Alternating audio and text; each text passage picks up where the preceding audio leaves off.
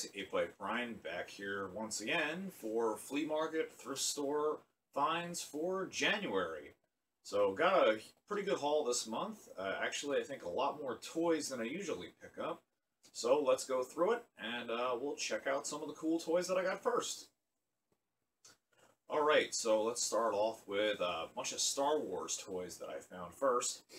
I picked this up at the Columbus Flea Market. This is a, I think 1980 or 81 Bestman, the Twin Pod Cloud car.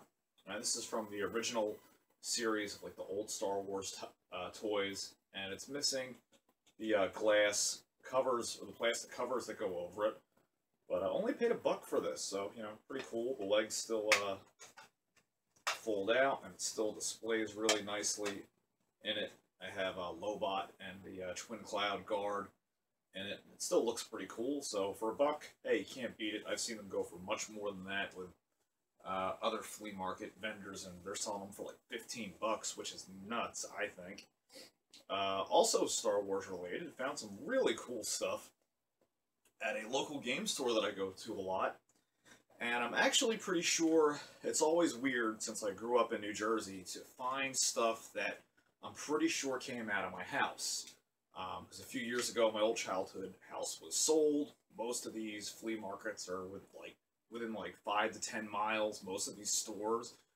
And I've found my old toys and old games at these places. So it's really crazy when I see something and I'm like, I'm pretty sure this is mine. So these are a couple of those things. These are Star Wars toys that were made by Micro Machines, and they made different vehicles and play sets. Like this is Darth Vader's TIE Fighter here, and you can open up the little hatch, and there's a little mini Darth Vader. He's got his cape you gotta put on. Probably won't see him, but you have this little teeny tiny Darth Vader, and there would be a stand that would hold this up, and you could put Vader down at the bottom like that, and the engine compartment actually opens up, just like in the movie when he gets shot, or for like an extra boost of speed, which is really cool. And you can put Vader in his little cockpit there and close that, and it's really well detailed, really looks nice, and I think I paid $5 for this one. And then I also found in the same spot, which is why I also think these both came from my house and my rooms. I had both of these toys, and not a lot of people had these, I'm pretty sure. The Star Wars Dagobah, which is freaking awesome. Like, it's, first, it's the planet of Dagobah, which you can spin around, and it shows, like, the different continents and, like, the details of the planet. But then you can open it up, and it comes with Yoda, and it has like that flying creature, which I thought it had a name up there, but I don't remember. And Yoda spins around inside, and you can see he has like his little mud hut and stuff, and it's really cool. And I used to have this displayed in my room as a kid, so pretty wild to see something that I'm pretty sure probably came from my room. Main reason I say that is because they're two of the same things that I owned, and for them to show up in the same shop, like a few miles from my house, I want to ask him if he has any more of it, because if he has, like, the whole set of what I have, that's a pretty good bet that it all came from my old room, which is nuts. So, anyway, moving right along, I just thought that was neat and wanted to share that with you guys. Some more toys that I found. Just yesterday I picked this up, which is really cool, to add to my Ghostbusters Kenner, you know, kind of I guess you can call them almost like, they're like live-action toys, sort of, because like they have the proton pack and the PKE meter, and this is the Ecto Popper. And I had the Ecto goggles, but I never realized that these went as a set. And it also has the foam pellets that you can shoot out, and you would store them in the goggles. And I got this and a couple of other toys for only like $10, so this thing was like $3, which is a great deal. And I don't know if you'll be able to see it or not, but you squeeze it and it shoots out the little foam pellets, which is really cool. So really cool find to pick that up and add to my Ghostbusters collections. I love Ghostbusters stuff. I also found a lot of good Transformers stuff over this past month, so let's go through that really quick. got a good couple of characters here. First off, I found Blur. Unfortunately, he's missing his shield. I got him at a local game store, but he's kind of uncommon to come across. You don't see Blur too much really anywhere. I paid 15 bucks for him, which I do think is a little high. 15 should be complete with the shield in my opinion, but I didn't realize it didn't have the shield in the package, so I'm a little bummed that I kind of overpaid for him. But I mean, he still looks pretty nice, and he still looks good in his robot form, so I guess I'm okay with it. And I like Blur, so, you know, what are you going to do? I also found an interesting Decepticon that I never heard of before. This guy is called Pounce, and he has a twin whose name escapes me at the moment, but he transforms from this little robot mode. So I can actually show you really quick here. He transforms into like a cat kind of creature, like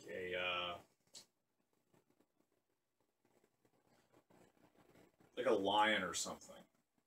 He's got his little tail you flip up there, and he kind of looks like a bad knockoff of Ravage, but pretty neat. You know, and this is one of the toys I also got with the Ectopopper, so he was like $1.50, and pretty cool. Although he doesn't really look very cat-like, in my opinion. This is also another one of the ones I got in that bundle yesterday, and this is Fizzle, who is one of the Sparkbots for the Autobots, which I kind of thought was lame to begin with, because his transformation is so basic. Like, I thought he was like a McDonald's toy. You just fold the arms down, put the head over, the legs go up, and I was like, oh man, I was like, that's pretty lame, even for a G1 McDonald's toy, but I don't know if you'll be able to see it, but if you rev it up enough, I don't think I can do it here, so I don't have the friction, but, oh wait, maybe, there we go. But he has, like, sparks that come out the back, so I don't know if the camera will be able to catch that. Kind of neat, I guess. That's a saving feature of that, but I mean, for only $1, I can't really complain too much. And then for $2, I bought off my good friend Dan at the Columbus Flea Market. This is Sinner Twin, one of the Terracons. So very cool to find him for only $2. You can see he has kind of like the two dinosaur dog faces, and then he transforms into his robot mode, which is also very basic. He just flips his arms backwards there, and he has these tiny little stub arms, which look kind of silly. And there you go, there's his robot form, but pretty cool. I like him in his Terracon form a lot better, as like the monster. Looks really cool. So for $2, and my buddy Dan, he found his number 2 Transformer, Ironhide, for like $5 that day when he was out with Nas. So awesome, you know, anybody finding a cool toy they're looking for, that's great. So I'm glad that he found that and got it cheap. Moving along, I also found yesterday, man, I paid for this, but it was so cool, I had to freaking have it. Never seen one of these before. It is a Luigi Bank from 1988, licensed by Nintendo. And it has a little stopper in the bottom. I paid $20 for this, which, yikes, I know, $20 for this, but, you know, I know the guy's a video game retailer. It's really hard to get him to bend on his prices. And it's just a really cool looking display. You can see he's in his Fire Flower mode. And just looks great, you know, really cool acrylic hand-painted plastic. And just really cool, nice, large design. And very pleased to add this to my collection, even though it was a little costly. And then also, in the way of things being slightly pricey, this I paid for a little bit as well, but it's one of those things where, again, you're never going to find it, so that's where the collector in me can kind of be a bit to my downside. But anyway, I believe I paid $25 for this, and this is one of my most epic finds in a long time. And this is an Atari lunchbox.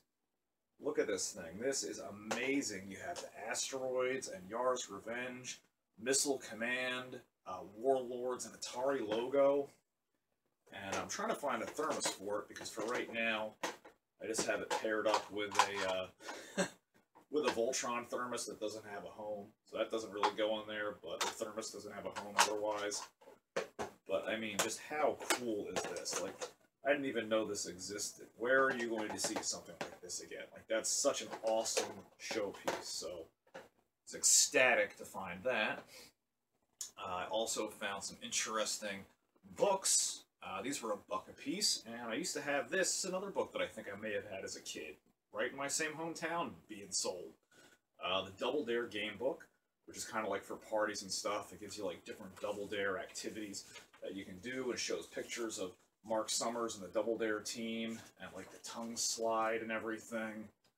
And, you know, just really cool. I love anything Double Dare. Really fun. And then there was the Volume 2 one. So for just $1 each, definitely can't pass them up. And then also I picked up another Far Side gallery book. Got this at Columbus for only $1, a couple hundred pages. And if you don't know what the Far Side is or never heard of it, I definitely recommend that you, you know, take a look at it, by Gary Larson. You can remember the illustrator there for a minute, but this was some really cool, way out there political and social views type of comic strip, and it's just fantastic. I absolutely recommend this to anyone. Pick it up, look it up online. It's amazing. It's totally out there, thereby being called the Far Side, but one of the best cartoon strips or comics I've ever seen ever. And then I also picked up, while they're not toys, they're really cool, I picked up a couple of Jerky Boys cassettes. The original Jerky Boys, and the Jerky Boys 2. Now, why did I pick up the cassettes, you're probably asking? I could just pick them up on CD or download them off iTunes. Well, I picked them up on cassette because I used to have the Jerky Boys 2 cassette. And I loved listening to that as a kid growing up. So seeing the cover art again, you know, brought back a lot of memories, and then seeing the original Jerky Boys, you know, I grew up with the Jerky Boys. They were funny. And if you don't know what they are, they make, like, prank phone calls and stuff, and they are hilarious. They're so friggin' funny. So I still had the tape, but my tape player ate it and broke it, so, you know, it's kind of a bummer. So it was cool to see this again and be like, oh, cool, I can, you know, pick up the same tape with the same art and stuff, and that was cool, really fun. And then last but not least, almost forgot, I have a little Pretender here that I found, which these are the Autobot Pretenders. And I don't remember how these were packaged. I just remember at some point in the Transformers life, they started giving these little rubber figures when you bought certain Autobots as a promotion. And this is Snarl, I believe, one of the Dinobots. And I think I have Soundwave somewhere, but I can't find him. I don't know where he went. So that's kind of concerning that I lost my other little Pretender, because they're really neat little rubber red figures. But I'd like to actually build a bigger collection of these and do a review on just on those alone sometime in the future. Alright, and now let's take a look at some video games. So let's start off with NES as usual, because that's probably the largest to go through. This I just picked up just yesterday, Tom and Jerry for the NES. Pretty uncommon. Paid $10 for it. Could have gotten it for a little bit cheaper a couple months ago. I saw it for $8, but 10's fair. It's about what it goes for, so I'm pretty satisfied that I picked that up. This is actually a really fun game. The controls and gameplay are a little weird, but it's a fun game. It's cool. I recommend checking it out. Also picked up Tecmo NBA Basketball, which is kind of uncommon, because you usually see like Tecmo Football and stuff. Paid $4 for this. Nothing special. Just wanted to add it to my collection. I also picked up Tailspin. This was also $10.